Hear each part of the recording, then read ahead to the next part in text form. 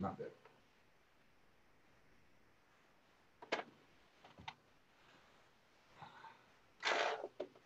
It's a game of millimeters. Trying to get right. It really is. Trying to get right in the middle of the screen. Hello, everybody. As you see me trying to position myself in the middle of the screen, like we're professionals or something here. Hello, and welcome to We Are Listening for another week. Thank you so much for joining us. You know, this is our bi-weekly salon, talking about the experiences and viewpoints primarily of us from the melanated hue in the theater world. And everybody, please welcome my co-host, Jacole Kitchen. What's up, Jacole? Hey, everybody. Hey, Ahmed. Good to see you as always. Good to see you. We are getting ready to rock and roll. We're going to have a fun time tonight. We have a couple of spectacular guests. I know this is going to be a great conversation. A couple of things as everybody's coming into the room. Just want to remind you, please make sure you have your camera and your microphone, your camera off and your microphone muted. It might help to go into your settings and make sure that you have chosen to only see video participants. So again, make sure your microphone and your video are turned off. You should only be seeing me, Jacole, and our guest this evening. I do want to give you a couple of quick announcements as we get ready to get started here. A couple of things happening here at the Rep. Our spectacular production of JQA has been extended through November 29th. It is available for streaming right now. You can check it out on our website or get tickets to watch it at our website at sdrep.org. It's written by Aaron Posner, directed by Sam Woodhouse. The film director, Tim Powell, and it stars Crystal Lucas Perry, Larry Bates, Jesse Perez, and Rosina Reynolds. It is an excellent show, especially in our current political climate.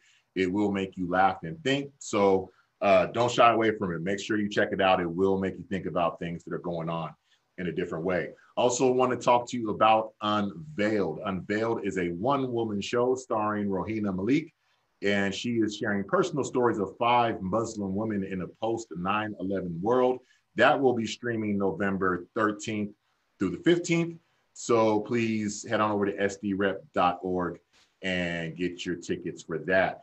And as far as We Are Listening, as we continue to bring very interesting people to come on and talk to you, coming up on December 18th, we're going to go back-to-back days with We Are Listening in a couple of weeks. On December 18th will be a very special episode. Our guest will be San Diego Rep Artistic Director Sam Woodhouse, and he will be talking to us about the Rep's plans to address equity, diversity, and inclusion as we now and as we move into the future. So those of you who've been wanting to hear from Sam on these issues, he will be joining us on December 18th at 5:30. And then on December 19th, the next day at 5:30 p.m., November, I'm sorry, I said December.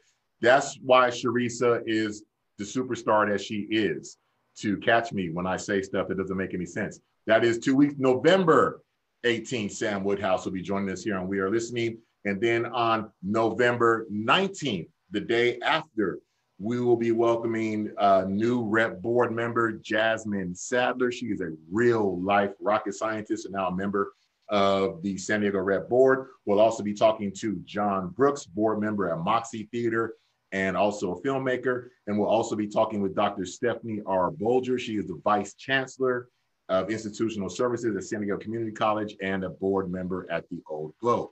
So that is what will be going on with We Are Listening. Head on over to sdrep.org/listening to get links to sign up for those spectacular conversations that you don't want to miss. Jacole, what's happening around your way?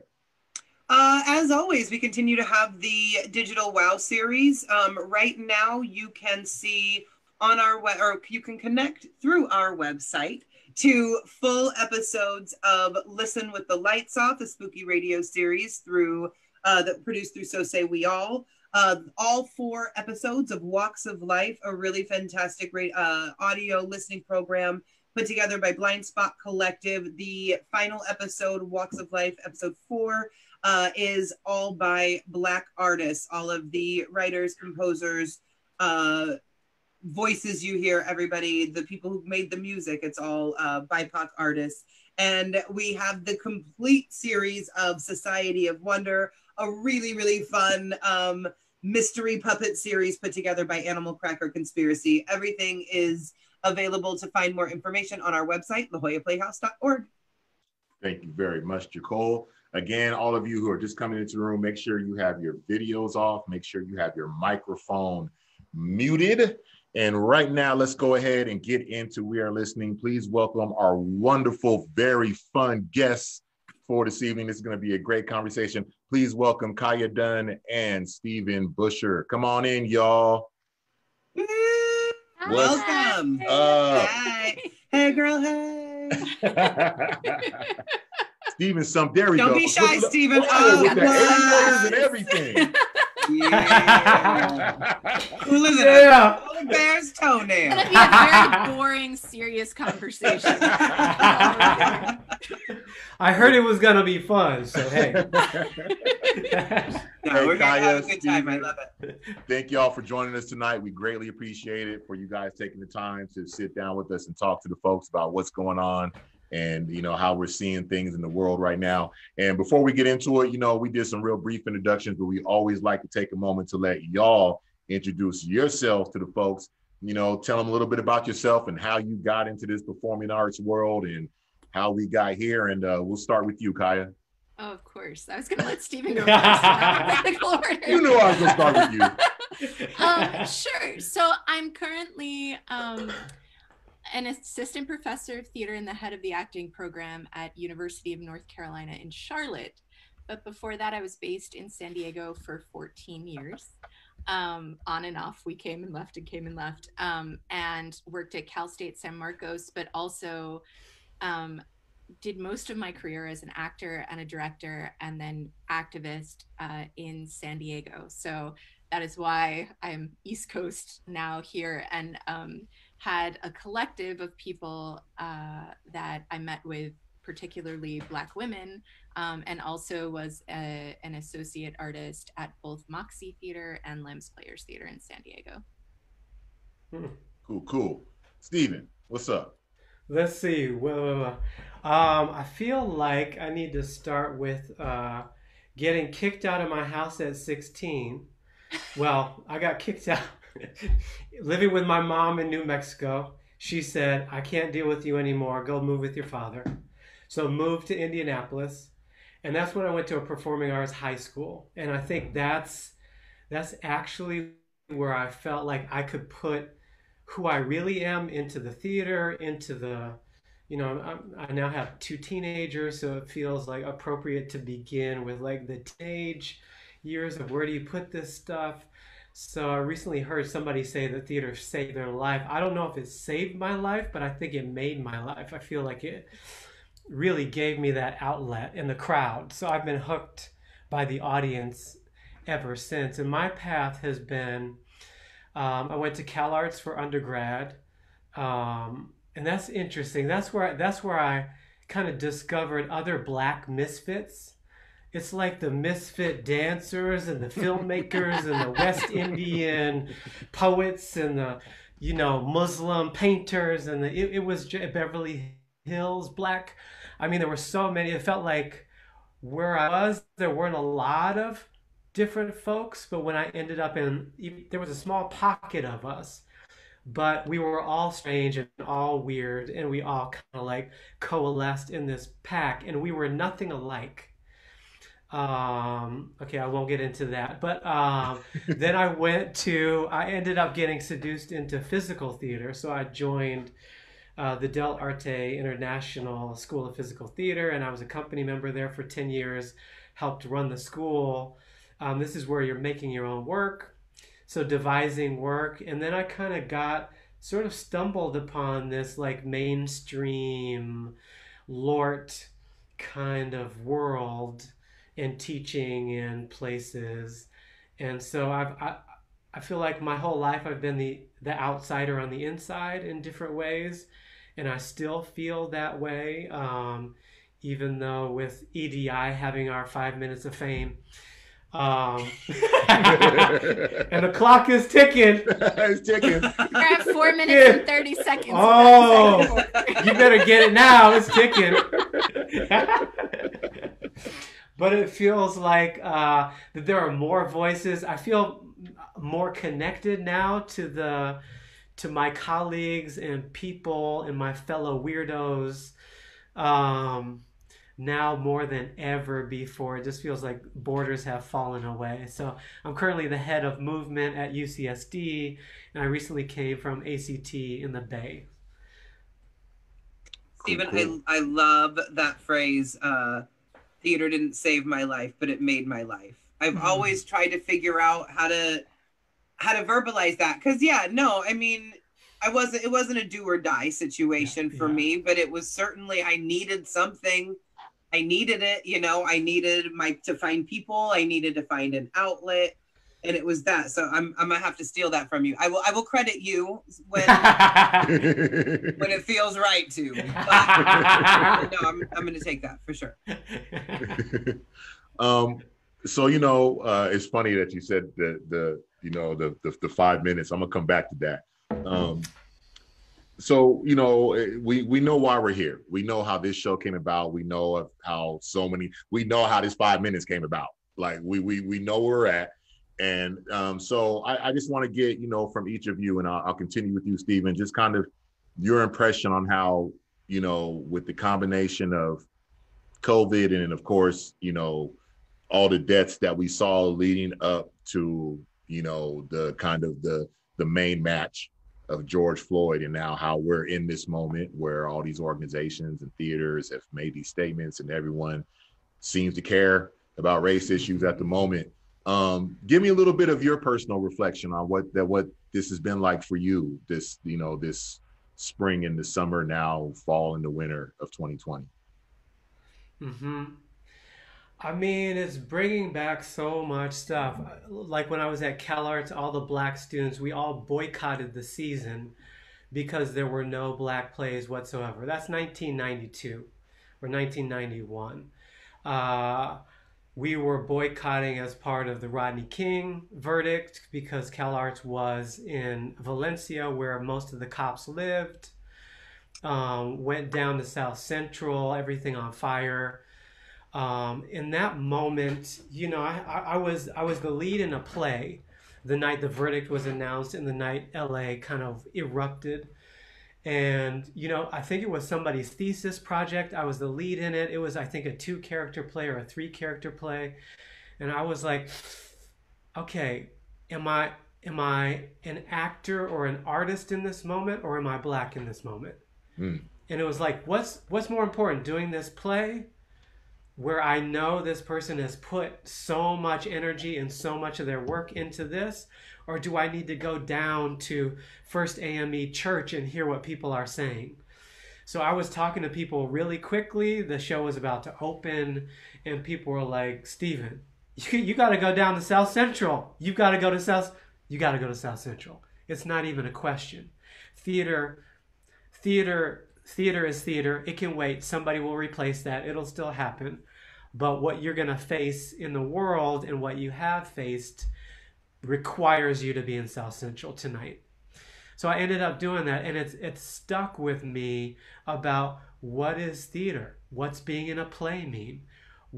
So the George Floyd and everybody who's been ruthlessly murdered, it's like, here we are again. I still haven't watched that 8 minutes and 46 seconds. Or what? I can't watch that. I watched like 20 seconds of it and I went,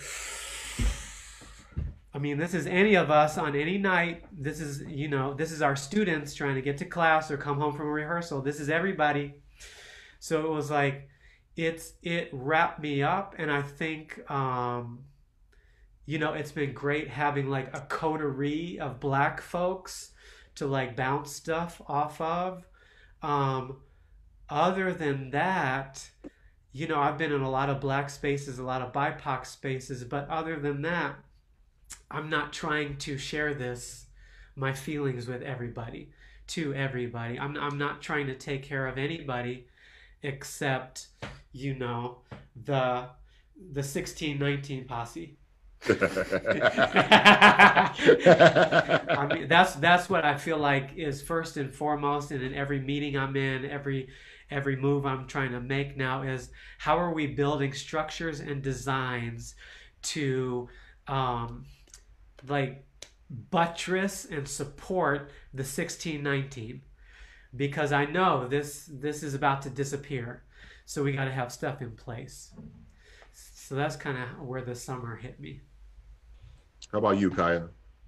I mean, I'll pick up right where Stephen left off, where he said it's about to disappear. What I'm facing right now is watching the disappearance of progress that was made because of the way that this executive order was written. So it was touted as something about training for first federal employees and federal contractors, but it actually states that you can't get grants and you can't do, there's teaching things that you can't do, and it affects anybody who gets any sort of federal money.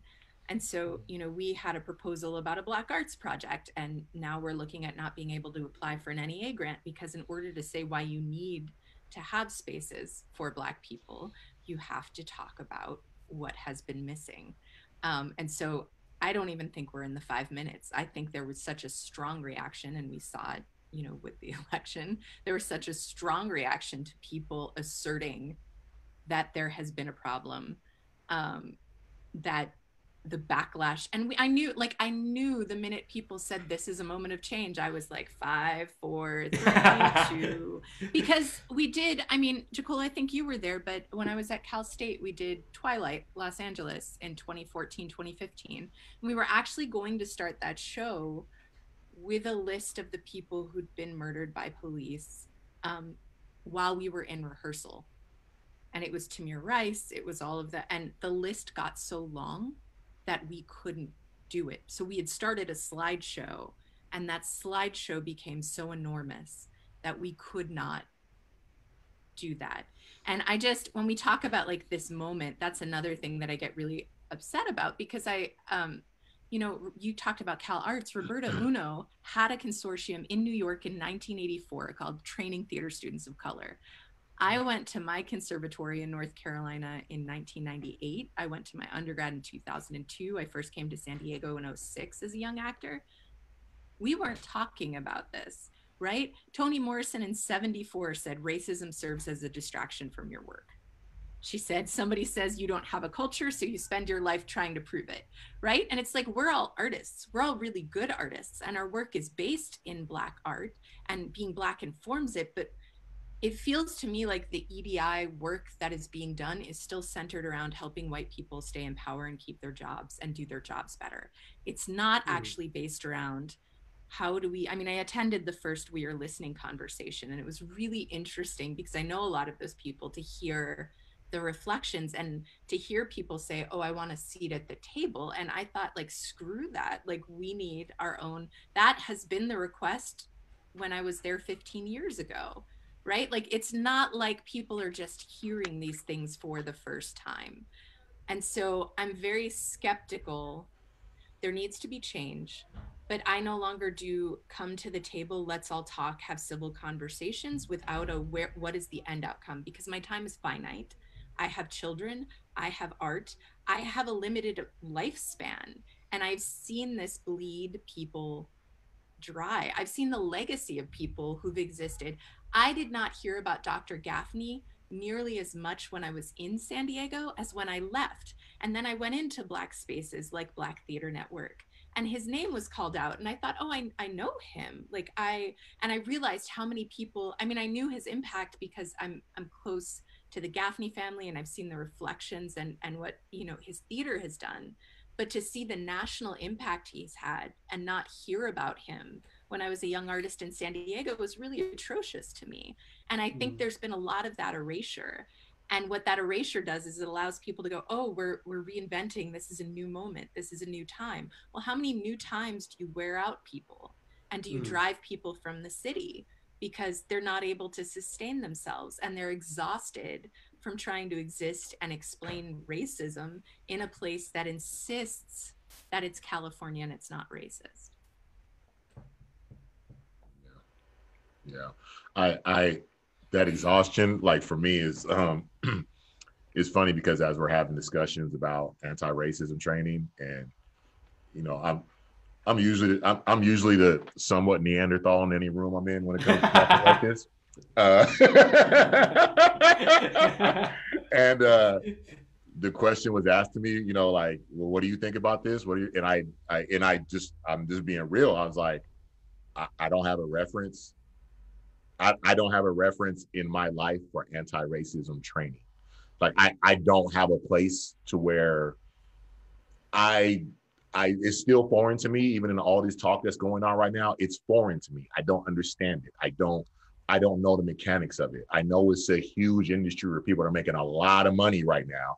I know that much because I look at how people make money, but I don't have I don't know. I just don't have the wherewithal or the reference for it because it's something to me that sounds crazy. I understand what it is, but for me, it sounds crazy that we have to go through all this and go through these hoops of having this official, like I understand it, but just as me as a Black man, it drives me nuts because I don't understand. You know, I understand it, but I don't.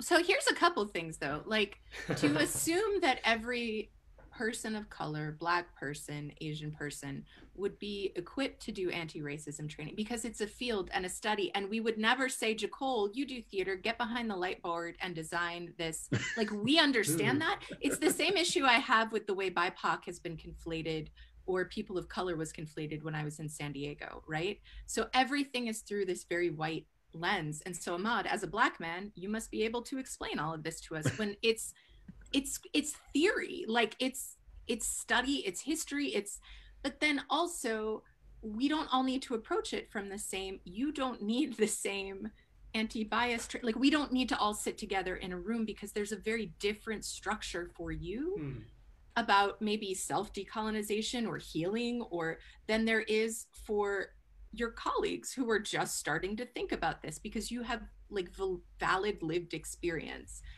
and other experiences. And so that's the other thing of like, oh, we're all going to sit here and pretend like we're at the same starting point. That's super problematic, I think.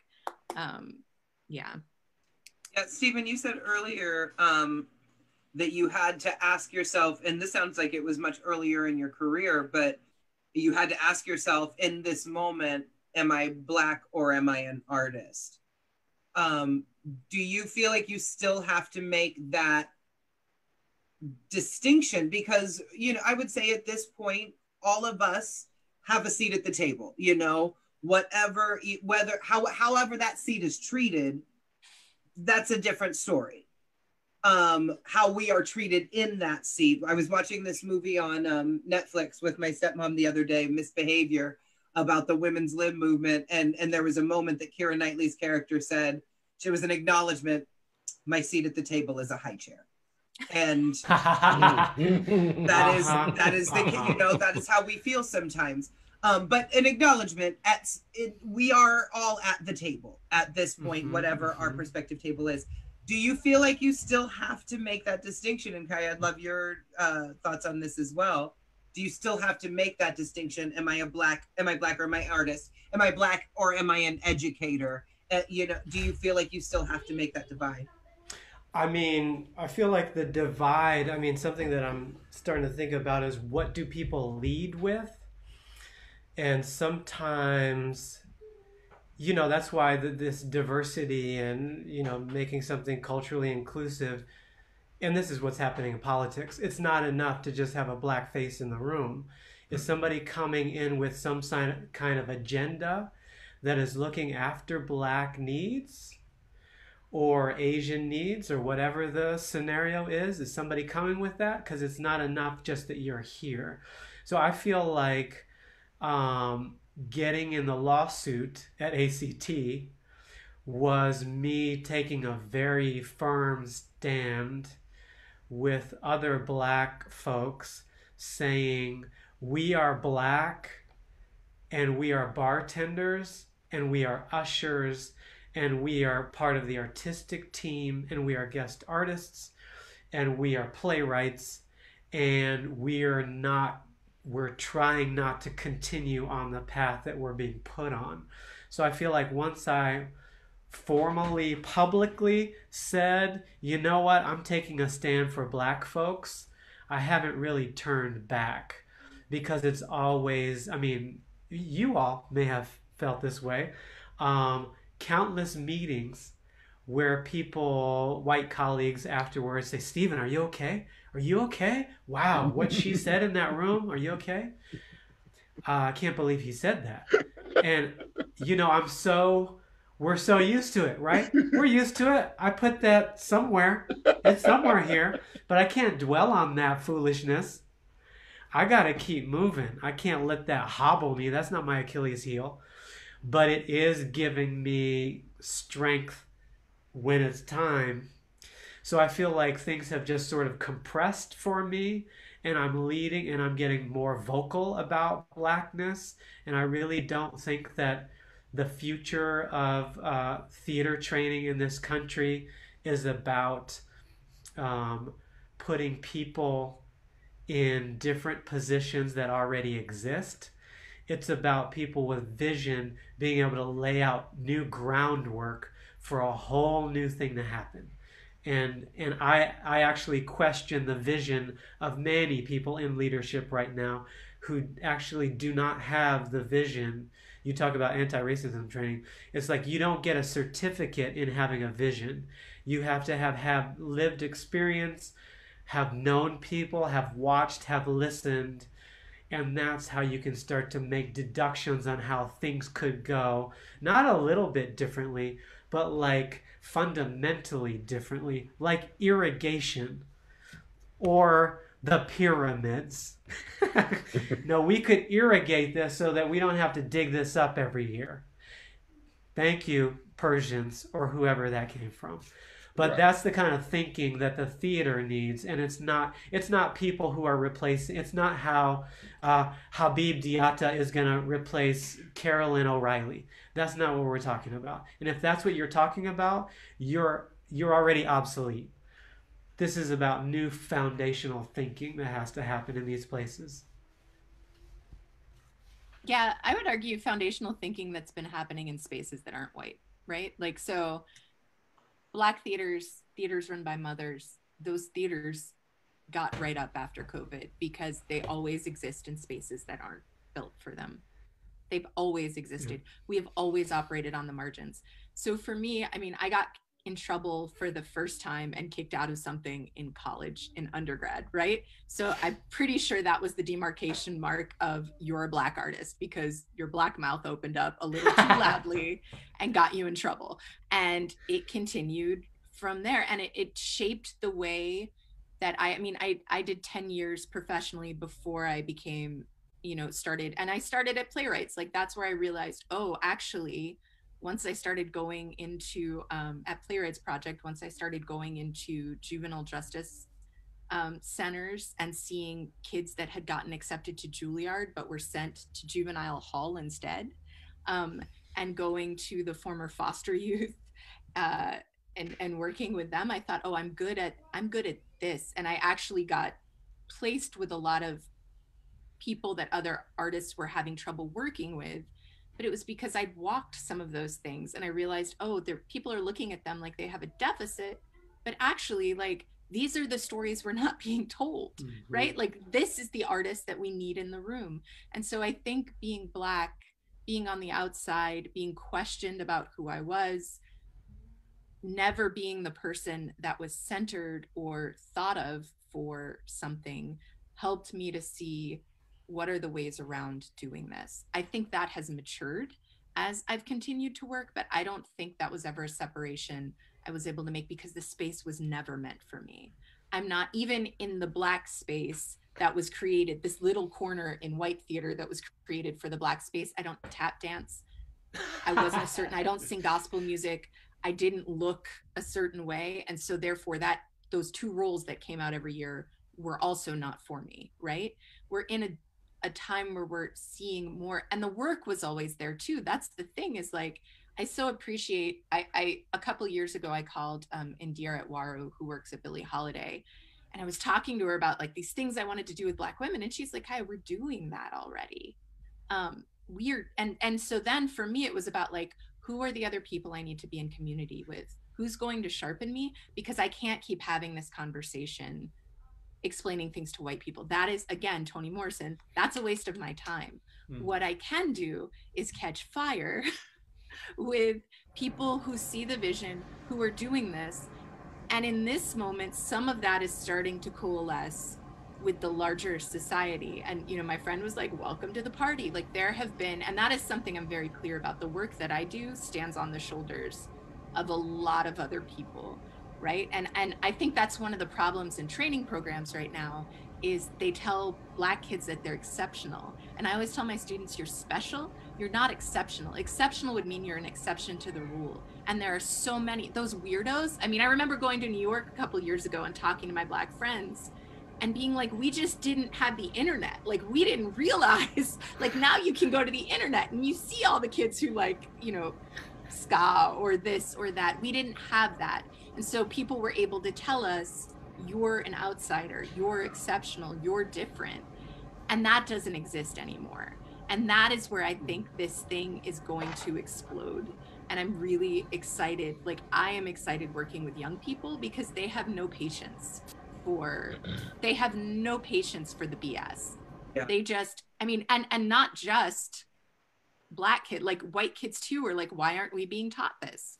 Why are we still doing plays from the 1960s? Why aren't they talking to us about these other histories? And so you're seeing a real generational divide right now where people are saying, oh, we need to slow down. People want to change. They don't know what they want. And students are very aware of what is missing from their education. And young theater artists are very aware of what is missing from the theater. And I think for a long time, theater leaders were able to say young people aren't interested in the art form. They're not interested in the verbalness of it. They don't, their computers have made them unsophisticated. And I don't think that was ever the case. I think we haven't been programming things. Why do I want to go and see your version of what my suffering is like? Why would I pay $85 to go watch what you think my life is like and I don't recognize it? You know, it's interesting, Kaja, you said, even as you were here in San Diego and not fitting into the molds because you don't sing, you don't tap dance, you don't. I think that one of the things that we're finding now, and maybe it's the computer age as you're talking, but maybe it's the necessity to create our own shit, is we are in this place where people are multi-hyphenate artists. You're not just any one thing. And I think the two of you are also great examples of that, of creating, and it's exactly, I think, that along the line, Stephen, of what you were saying as well, that it's not just about replacing the titles that exist and putting Black folks and BIPOC artists in there, but creating your own spaces and creating your own paths. And I think it's interesting now that we are seeing so many BIPOC artists that are just like, no, okay, I don't fit in your box. Here's what I do. I'm gonna show you. I'm gonna create my own things. And I do wonder, if that's out of necessity or out of convenience because of the internet age. I think that's always been the case with Black, and I'm going to talk really specifically about Black art, right? And knowing that this goes into other identities, right? But I mean, one of the reasons we wanted to work together at my school is because there isn't this silo of just theater, right? Like, the Black arts movement exists in art, if you go to National Black Theater in Harlem, there's tons of art everywhere, and there's science, and there's literature, because we have always been expressive in multi-hyphenated ways. I don't think that's new. What I do think and we've always been teachers. My family's from Cape Verde, and I've been diving into Amilcar Cabral, and he's been talking about, he talks about, it's always your responsibility to be a professor or to teach. And that's something I struggled with because theater education was sort of this thing over here. And I was like, no, I love directing and I love working with other artists. Like, it's not that I only want to be in this little box, but this is a deep part of, and I realized, like, not only is it my calling, it's my heritage. I come from generations of people who said, no matter what you do, your job is to teach and make sure that this passes to the next person. And so to define somebody as only, and I had this talk with somebody at one of the unions who was saying, like, oh, we only want intimacy directors to be intimacy directors. And I said, tell me one Black woman that you know that does one thing. right? And I just directed a Tanya Pinkins play, and I loved it because she said, you know, my play has lots of conflict because that structure, right, of here's the conflict, it gets solved, we have the denouement, like it's all, she said, what Black person has one problem that they spend their life solving? And it's like, yes, like I know not one Black woman that I can name that does one thing. We're not raised that way. It's not part of our culture. And I don't think our art works that way. I mean, I do sing, I don't sing gospel musical theater, right? But like, I exist in a multi-hyphenated way, and I exist in community, and creating community is just as important for me in my theater making as it is in my personal life. Like, I cannot come to the theater without bringing my motherness, my deep care for my community, for my sons, for my daughters, in a, you know, in a global sense, the spiritual part of myself, like all of those things. If I take those away so that you're comfortable with me, I'm doing you a disservice. You're not going to get my best work. But if we create spaces where people can show up, even if you don't understand them, right? So you don't understand how this works because I'm not simple. I'm not making myself simple enough for you. But I will bring something to my directing, to my acting, because I'm able to exist as my full self. And the job, I think, right now of white theater makers is to sit back and let that happen and not have to fit it into a box. Yes, yes. I mean, something I've been thinking about is like, when you invite somebody Black in, what exactly are you inviting in? And I've seen Black students get told to be quiet during somebody's performing because it's their time, when they're just like, hey, yes, yes, yes, yes. Everybody's boosting people, amplifying, giving props, and shh, can you be quiet? I mean, this is in training situations. So are we allowed to bring spirit into the room? Are we allowed to bring process into the room? So I would say, you know, I've been to West Africa, and we talk about CPT. Time maybe is more connected to the authentic moment and not connected to the clock. And I feel like a lot of these places want to connect productivity and creativity on the clock. And that's not really what we do. So I was recently in a situation where me and the Black woman who was directing this piece, you know, we're it's a high stakes profile. It's a high stakes scenario. New play, blah, blah, blah. We're at our composer was at the piano player. We're hanging out. We're playing Whitney Houston. We start gathering around the piano. People are singing. We're banging on things. And then the stage manager's like, can we stop and get back to work? And it's like, okay, she's running this room. She's the director. I'm running this rehearsal because it's about to be choreography. What do you mean get back to work? This is getting us to the work. We are working here by singing, by forging community, by being together, by passing food around. This is the work. There's no other work. And I'll tell you what, if we came in, sat behind tables, turned lights on from 5 to 6, we wouldn't have got where we got because we did Whitney Houston. And the thing I keep thinking about is, is there room in these predominantly white spaces for different ways of being, different complete processes of creating, or understanding that to lay back is not lazy. To lay back is to reflect, is to wait. We need to wait. It's not all, it doesn't all work like that. I mean, I've seen, sometimes it's hard to make a pitch for people to go see theater. I mean, I've devoted my life to it, and I often say, what play should I see? There's a lot of bad plays to see right now, so don't go see a play. Go to a concert.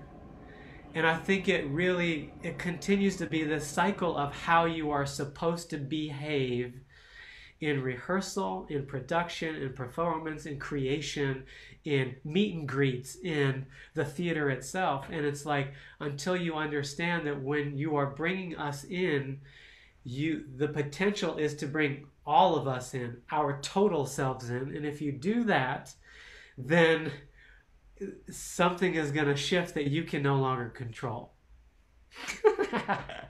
Which is going to lead to the next iteration of what this theater is going to be, I think. Yeah, it's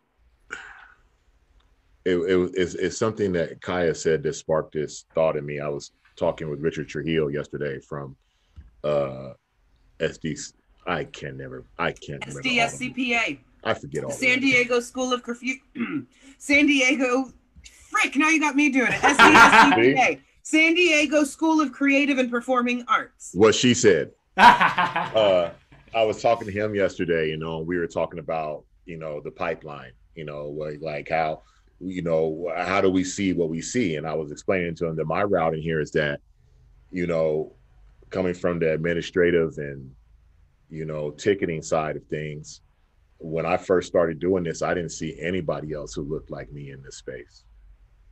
There wasn't, I didn't know, there was nobody who I could look to or like, oh, they do what I do. Like I met Nikki Cooper and we met at a conference, but we didn't see anybody else that we knew that looked like us that did what we did, and it was just something you said, Kaja, because that's from that day, that's always been my responsibility in the lane that I am in this.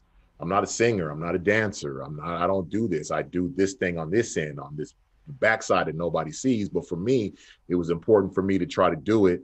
And like you said, try to become something that wasn't, not just fit into some, like I've tried to become something in this space that no one could pin me down in, because I wanted little people who look like me to see me in this space, to know that, oh, I can go into that space in the theater and I can deal with software and I can deal with ticketing and I can learn fund development and I can learn all this business side that will take me to learn how to start my own theater or go work over here or into this other place. You know what I mean? So I think that's what I picked up on. It's like, it's that parallel thing of like, we're not here to fit into your mold. There's so much more of us that we do, that we can do, that we know, then you're willing to open your eyes and see.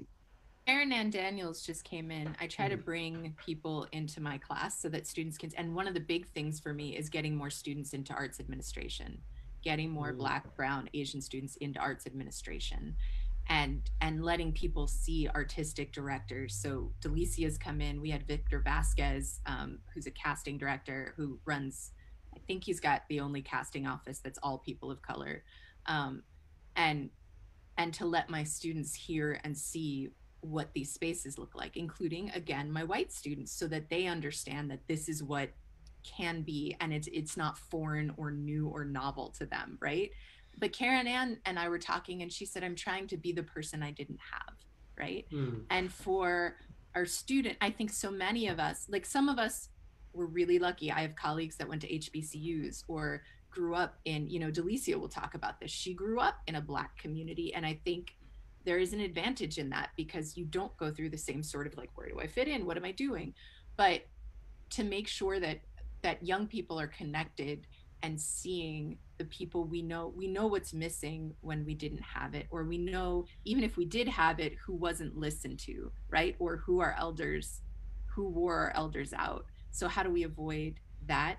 How do we make sure that people are seeing, Ahmed, like you said, that this is also a possibility. This is a route for you, because the talent is there. I went to a pipeline to profession thing at TCG, and there was a lot of hemming and hawing. And meanwhile, like, students were telling them, this is what we need. Female artistic directors were saying, this is what we need.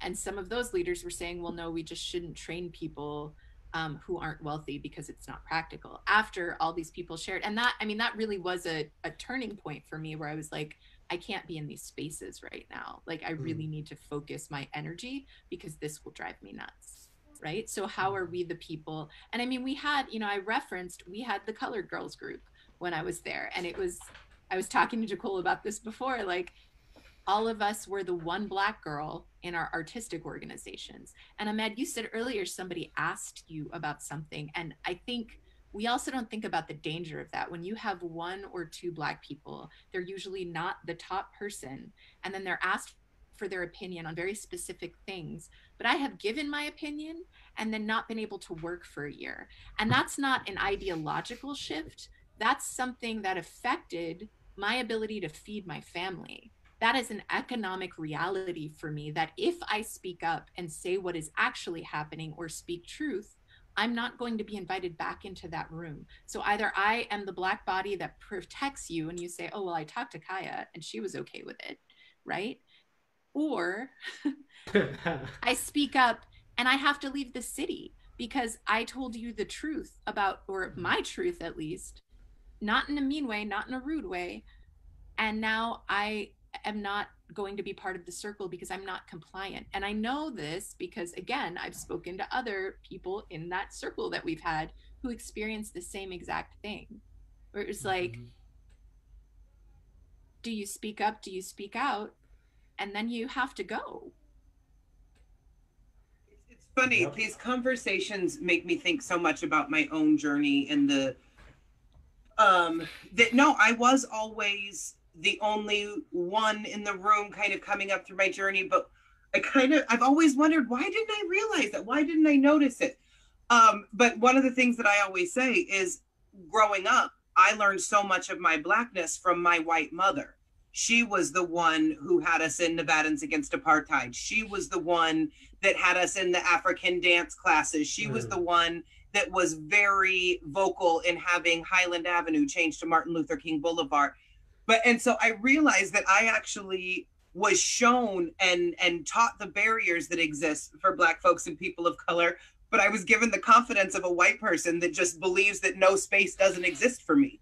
And so I've just been able to go about that world and go, oh yeah, no, of course I belong here. No, nobody else looks like me, but I fucking belong here. Like, what do you think? There, Ahmed, you got 2 out of me so far. But one of the things that I would love, because I know that we're getting a little bit short on time, but I would love to just hear kind of the differences and the challenges that exist in academia, because I have like 19 questions that I didn't even get to, because this is just this is talking amongst friends, which is exactly what we knew it would be. But I do want to hear about the differences of challenges that you feel that you face in that academia, that education, like you said, educational theater, Kaja, versus the professional theater. And it's even strange to be making that distinction.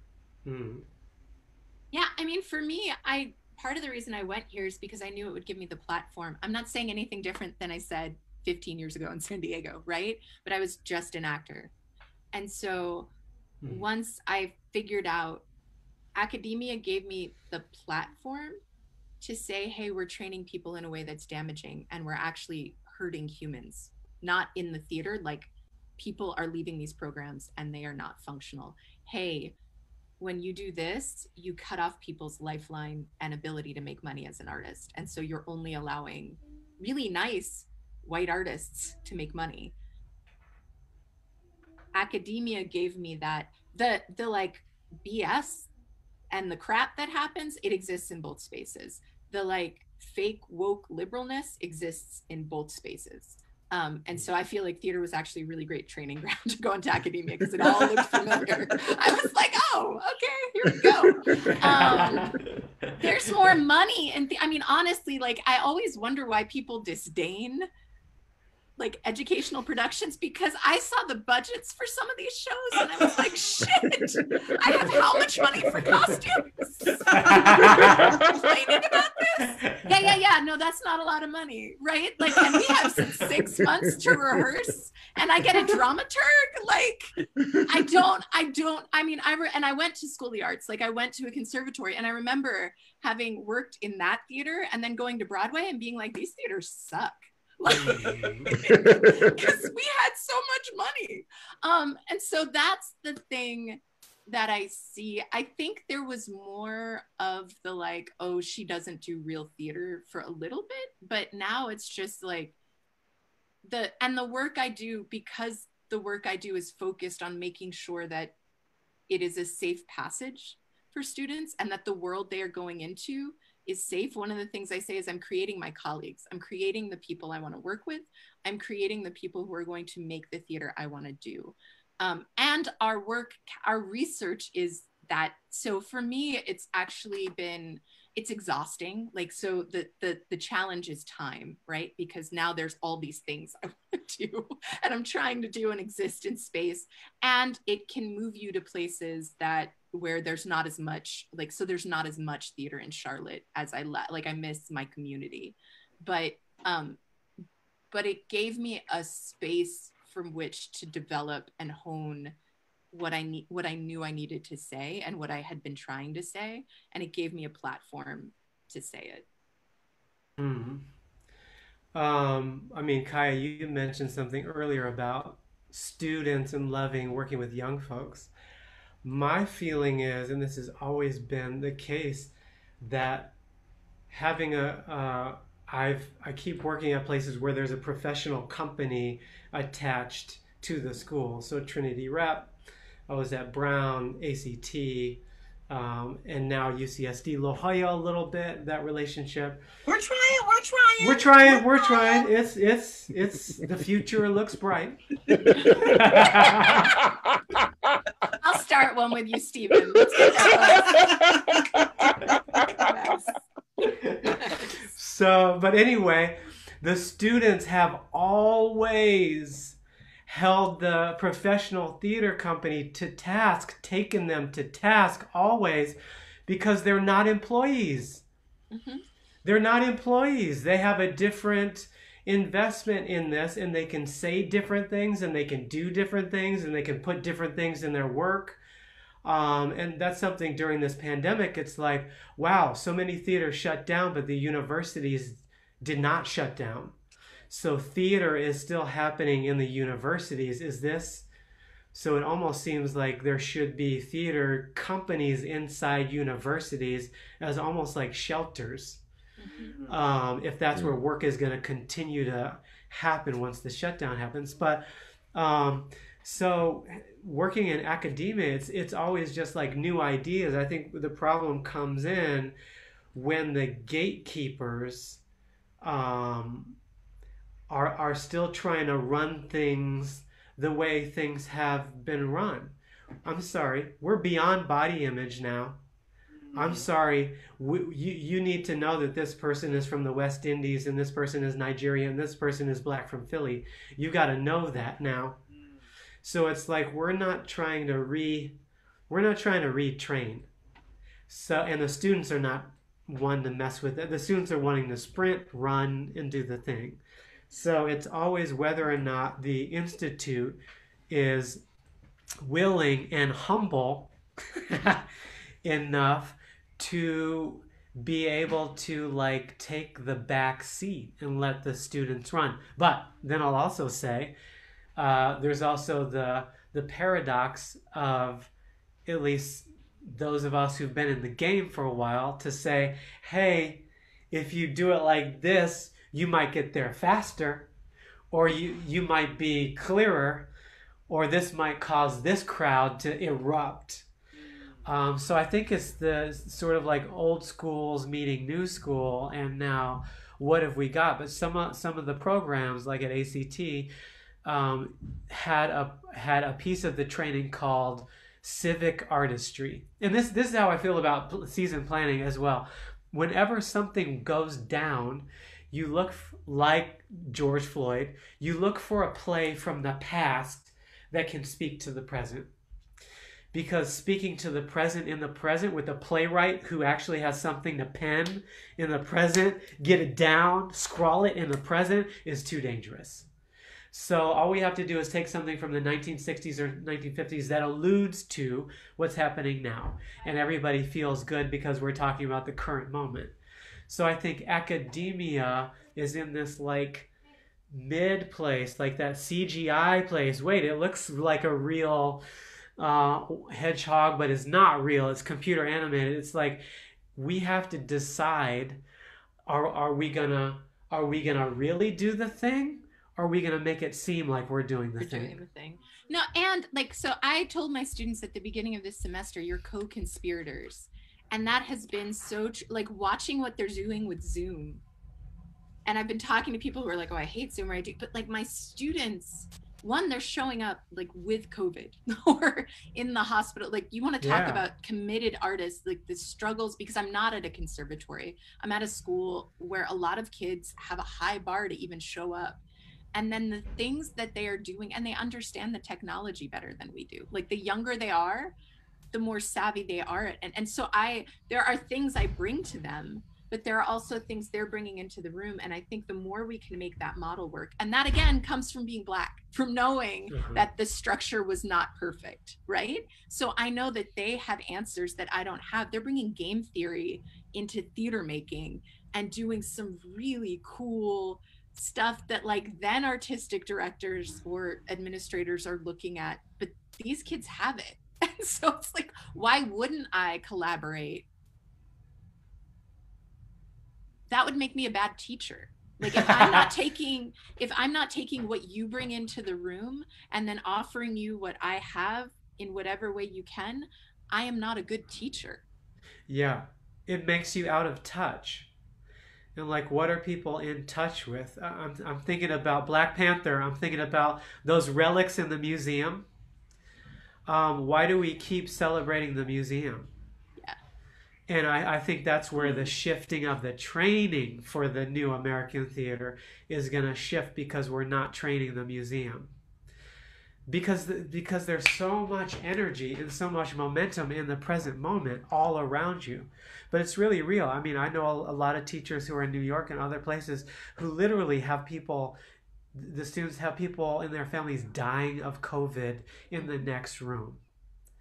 I mean, I'm not dealing with that I know of as a teacher in San Diego. But for some people, what people are doing just to be present and create and want a place to leave everything that's closing in on them. And I think theater is still that place, even though it kind of feels like a hobby. Like we're all Dungeons and Dragons freaks and everybody's just like doing the same things we've always done. But there's a reason why people believe it's important in like K through 12. And then why do people not care once you hit 18? I'm still thinking about that. Where, we always kind of get towards the end of these conversations as we've been talking about moving forward. And I always like to phrase it in a way it's like, as we've been talking about, it's usually on the organizations. What do the organizations do going forward? What's the organization's responsibilities moving forward? How do they make sure that this happens? How do they make sure equity? How do they make sure representation? But I like to two-prong it. I don't like to just leave it on the organizations, because it's almost like I feel about the government. They ain't coming to help you. They say they are, but they ain't coming to help you. So I kind of like to get the two-prong approach of what is your advice to organizations, especially the statements have been made, the nice little Instagram posts and Facebook posts and all that good stuff has been made and put out there, and the committees are formed, and then this and that and this, that, and you come into the room now and you come talk to us and you come over here and you, okay, that's all great. Where do we realistically go from here? Because like you said, the 5 minutes, and not just the 5 minutes on the executive order, 5 minutes on the attention span, the 5 minutes when everybody's ready to go back to brunch in a couple of months. You know what I mean? Like when the urgency is over with and everybody's comfortable again. Like what should be the main things that organizations are looking to do going forward? But more importantly, what are the things that the artists, the workers, those who are on this end looking at these inequities and looking at these issues, what should they be focused on moving forward, in your opinion? I would say the first thing, and I ask people to do this when I do that training that you don't understand, Ahmed. I'm trying to get it. I'm getting it. I'm trying to pick it up. It's all good. But one thing I started asking is, when you make a list of all the good you've done, all the great things you've done, why you're an important person in this, make a list of the damage you've done, intentional or not. Where have you been complicit? Who has left your city? Who doesn't do this anymore because of the way that you have done this? Because I think people are really quick to point to like the 5 Black faces on their season brochure, or here's the play that we did 2 years ago, or here's why I've always been a bastion of diversity. And so there's a couple things like, who's not in your rooms? Why has your leadership looked like this for this long? Who have you left out in the cold? And you can look at the Black theater in San Diego if we want to talk about equitable funding and where resources have gone and who is getting promoted, right? And it's not, I mean, I've had really great conversations with Delicia about this. It's not making one person prominent, right? It's how are you sustaining a community of artists? And so I think the first thing before organizations run off and do more is to make a list of the damage they've done and really sit with that in a way that is uncomfortable. Solidarity, and I've said this before, doesn't come without sacrifice. So what power are you willing to give up? What money are you willing to give up? How much of a risk are you willing to take to do that? That's my organizational thing, because otherwise I don't want to hear how you're standing beside us, but then the minute something comes down from the federal government, you can't because it's too risky. For Black artists and other artists in various groups and of color, I say find community, find your people. Those people have sustained me. Jacole was, I remember the week she got to San Diego, right? It was like, come on, girl. And and then Delicia reached out and she was like, how dare you guys go to a movie? We're going to have a colored girls night. And I have those communities in every community I've lived in New York. And it really was that people were like, what? You guys are hanging out and it's Black girls. How come I wasn't invited? Yes. Yeah. And that group still meets. Like when the pandemic happened, that group helped sustain me. In Charlotte, I have that group so find your people and work with your people and do not compete with them. Don't let there be a scarcity model. Work with them, right? And the Black organizations are doing that now. That Black Seed Project that's coming out. Yes. The less that we let them say, oh, well, we only have room for 2. And the more we work together and we don't let it be this person gets it or this person gets it. There's nothing, because if nobody shows up, if we all say no, unless this happens, that is where our power is, right? And to the white artists, I would say, where have you had privilege? Where have you had things? And Jason Hiles said this. He said, what I thought was talent was actually my privilege. And not that he's not incredibly talented, but I so appreciated that he said that out loud to my students, because I remember seeing that as a young Black artist and being like, maybe there's something wrong with me, that there's only one part for me a year, right? And so where has that been privilege, and where have you been allowed to excel, and what now probably feels like a little bit of a retraction, and how do you support going forward? How can you support those voices going forward? So there's something for everybody, and it cannot just be on the Black artists. And the thing that happened in San Diego that I want to stop is white people are really comfortable in marginalizations that aren't race. So instead of talking about race, there's always a conversation about another type of marginalization. And the conversation that needs to happen right now is about race, and particularly about anti-Blackness. And we need to stop. And Black people exist in all of those other marginalizations. They exist in female, in femininity, in like the intersectionality, in disability, in queerness. Like, we exist in all of those spaces, but we have to address anti-Blackness specifically. Ooh, yep, anti-Blackness. I would encourage people to say the word Black if you're talking about Black people. And if you use the word BIPOC, we will not assume that you're talking about Black people. So I would ask everybody Black to divest from the term BIPOC as a representation of what you will go through as a Black artist. So divest from BIPOC. Okay, that's that. I think a few things are swirling in my head. One is we need to. I'm thinking of. I can't remember who the producer is who like discovered the Beatles, and that producer also discovered a few other like major folks in the music industry.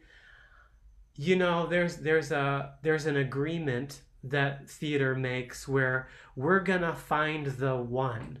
We're gonna find the Lynn Nottage or the this one or the that one, and then we're all gonna produce the work of this, and we're gonna pass the idol around. Everybody gets a piece, and then we're gonna put that idol to the side and find the next one.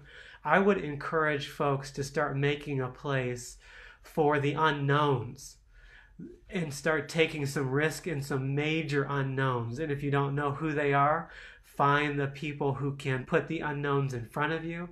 And those might be administrators, they might be artistic leaders, they might be actors, designers, because I think there's so much untapped potential in people that aren't not even at the table. They're not even on the block. And I think to invest in that would be major. Now I'm going to take from the folks at like Twitter and Netscape and Mozilla. These folks understand that best ideas are not coming out of meetings. I would say you need to make room, and if the room needs to be all black, if the room needs to be mix of people or whoever it is, you need to make space to create the bar. You got to create the foosball table, the ping pong table that lets people just hang out, kiki it up, talk, and go, oh, Ahmad, wait, what'd you just say? And now because you said that, it's riffing this whole other idea that would not happen if everybody's on time at the Zoom meeting. And now who has what to say? That goes back to like seasonal thinking versus chronological thinking. So how can you make spaces for seasonal thinking? I had one other thought. Okay. So for the artists in training endeavors and other endeavors, here's what we know. We know that what you want to eat is not going to be on the menu. So because we know that going into this, and it may or may not change in the next 50 years or 100, you have got to, from day one, get into the kitchen yourself and start cooking. And we know everybody here who's in this room, who's listening, who's gonna listen later, we are doing 5, 6, 7, 8 times more to be where we are. And we are also probably biting our tongues more than anybody else has to bite their tongue. So because what you need to move forward in your artistry is not going to be presented to you by no fault of anybody's other than the structure and the system and how people have done it, that you have to not depend on anybody to give you what you need. So you've got to seek the people out who can get you what you need. Because my belief is you shouldn't leave any of these places angry. If it's not there in the meeting, ask this person, set up another meeting. If it wasn't there in class, bring that person. We're having our own class. You got to do that. The show is not in the season. We're doing a counter show. And it's going to be practice in producing and just making your own way, because it's not there for you. It will be there in fits and starts, but it's not designed to do that. Can you guys just bear with me for a couple more minutes? Because it's something you said, Stephen, that I think needs to be unpacked. And it's something that came up in a conversation I had with Thomas Jones when he was on here. And Tom, it was your BIPOC comment. And me and Tom Jones, we were both talking. And Tom said, like, yeah, like BIPOC, I don't know what that is. That's not me. I don't. And I agree with him. I was like, yeah, I don't know what that is. Like, it's funny because I see a meme every once in a while where there's a white woman talking to a black woman, and she's like, how do you feel about being BIPOC? She goes, don't call me black. It's like, but you don't identify. And the woman goes, no, blackity, blackity, black, black, black. Right? Can you break that down a little bit for people who heard that so that they can understand why they might be saying BIPOC to people who identify as Black, and the Black people might go like, okay, what does that have to do with me? Or that doesn't specifically. Can you unpack that a little bit, please? Oh, Kaja, you. She's dying. Let her go, Stephen. I'm letting her go. Let her go. You're like double Dutch. I'm like, okay. Let her jump in. Let her jump in. No, so here's the thing. People of color, BIPOC, is useful in very limited circumstances because we don't like to say non-white. And we don't like to acknowledge that there's a false universality around whiteness, right? So when we talk about politics and suburban moms, we're not talking about me, even though I live in the suburbs and I drive a minivan. We are not talking about me. We are talking about literally lives in the suburbs and drives a minivan. Not anymore. Not anymore. I've freed myself. But they're not talking about me. They're talking about whiteness, right? And NPR finally did a report on this because we're like freaking out about the fact that there is a contingent of Latinx people who voted for Trump. And every Latinx person is going, duh, we're not all the same. And this is the problem in training. And Stephen has alluded to this, like we're West Indian, we're Nigerian, we're from Philly. North Carolina Black is very different than Boston Black, right? And so to not even take those, but to take every person of color who is not white and conflate them into one group. When I went to China talking about decolonization, literally the theater department said to me, why would we be interested in that? We are colonizers. So in that context, this idea of BIPOC does not, and so in theater, I think it can be more useful than in other spaces because I think the one thing that all the racism in theater does is a lot of us who aren't white have very similar experiences. But there are different constituencies with multifaceted histories, and even the groups that BIPOC represents, when we talk about an Asian contingency, that is so vast and broad, right? And in no other space except whiteness are all these groups lumped together, right? Like you don't go to Japan and have a conflation with Filipinos or South Asians, right? So the fact that it is used, it's just another way of saying not white. Now, where it is valuable is it does highlight like Blackness and Indigenous, but it was not introduced to me by a Black person. It was introduced by another person of color who decided it was a valuable tool. In a moment of anti-Blackness, when we needed to be talking about Blackness, and we started talking about a larger group that clearly does not always line up with Black interests. So that is where there are times I use it when I am talking about systems of whiteness and their effect on other people in a very specific way. But also, it's not that hard to say Black, Latinx, Middle Eastern, Indigenous, right? Like, and to start saying... No, and that we didn't, just to that point, sorry to jump in on that, but just to that point, that we can't even say the words Black, Indigenous, and people of color. We got to go BIPOC. we've put it this tiny, but we can't even say all that.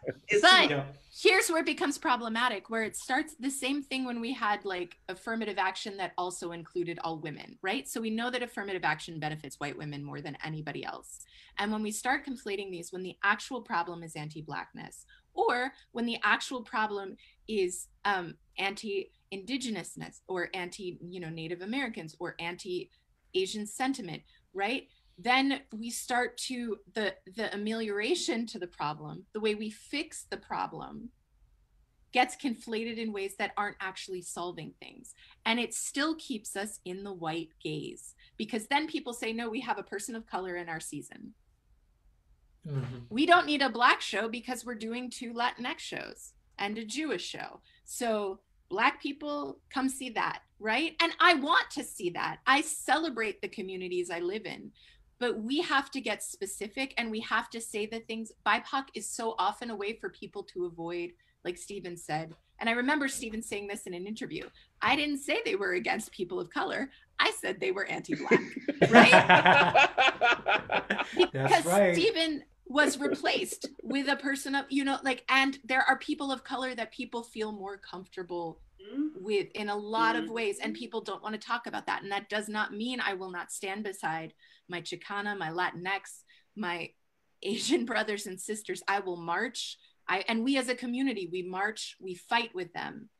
But we also have a right, and this is particularly a problem in the Black American community, we have a right to our own identity and heritage, and to our stories, and to tell our stories, and to not have our stories erased, and to recognize in all of the groups where we come up against conflict, and to be fully present as ourselves. And BIPOC does not allow us to do that.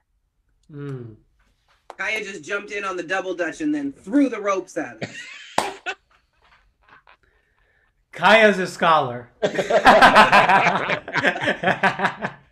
an artist trying to make sure grant funding gets distributed, which it doesn't when we use BIPOC. That's what it comes down to. Well, thank you for that, because I did want to take a moment to unpack that for people who are listening and people who have been hearing that term and have been kind of wondering, like, what? Well, how come? Why? Well, or maybe looking at me like, how come our man doesn't respond when we use that term? Why does his eyebrow go up? Like, why? Steven, do you have anything you would want to add to that? I just feel like, you know, it's the Beverly Hills Black, it's the Boston Black, it's the Florida Black, it's the Cuban, Peruvian, Guatemalan, Honduran. It's the less we erase people's specificity, and the more we not only celebrate but like draw it out and seek to draw it out, the more everything is going to expand. And then, like at ACT, then when you're starting to do that, you can do, guess what, an Irish play. Guess what, a Polish play. Because yeah, you all are white, but guess what? You were once Norwegian, and you were once Danish, and you were German. Now you're white. Welcome to America. So and I think it serves everybody to get more specific. Go ahead, Kaja. No, but also, like, again, false universality, the myth of universality, which is there's a Korean American scholar who came up with that. But like, you get to be quirky. Or I was watching Enola Holmes with my son, and I was like, what a lovely story about a creative young girl who is quirky. And why are all the Black youth I see fighting the cop? Like, why can't we have this story about a young Black girl, right? So you get to be the geek, the jock, the scholar, the da-da-da-da-da. So do we, right? And that's because that specificity exists when we're talking about this, that specificity exists in whiteness, because whiteness is the assumed norm. You get to be specific about all the other ways in which you exist. We are just asking to even be recognized in the group in which we exist. And then, yes, in that group, I'm the awkward Black girl, right? Like, that is I am not the, right? Like, that's part of my thing, and I love it, and I live in it. And so I want to see more plays about that. More Lydia Diamond, please. Right? Like, I always say, no, Kaja, I feel you on that. I always say I'm only cool in white spaces. Like, I'm a freaking geeky little nerd in Black spaces. I'm a theater geek and like, what? But no, in white spaces, I'm cool as hell. That's how it goes down. That's how it happens, right? Well, you know what? Let's wrap this thing up. We've been talking for a while. I know we could all sit here and talk for another couple of hours. Let me get the wine. Kaja, Steven, thank you so much for joining us on We Are Listening. It was a great conversation. Thank you so much for bringing.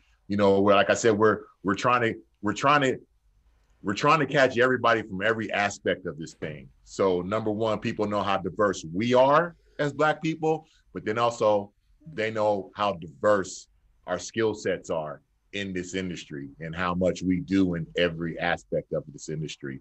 So I really appreciate you guys coming on. And I know y'all gonna be returning guests. I know y'all gonna come back because we got some more stuff to talk about. Oh no, Kaja's already pitching me shows. We were on the phone the other day. And she's like, okay, so I know I'm coming on with Steven, but I've got this one, and I really want to do that with her as well. And can we? Yes, we say it like that. I just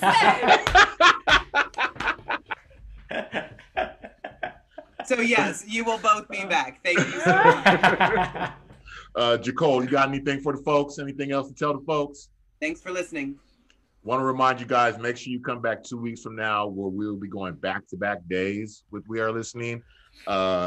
November, as Sharisa corrected me earlier, I'm already a month ahead. I'm December, November, Wednesday, November 18th, 5:30 here on We Are Listening. San Diego Rep Artistic Director Sam Woodhouse will be our guest, and he will be talking about his vision and the Rep's vision concerning equity and diversity as we move forward. And then make sure you come back and join us the next day, November 19th. We will have Jasmine Sadler, a new board member here at San Diego Rep. And let me tell you something about Jasmine. She's a real life rocket scientist. That is not hyperbole.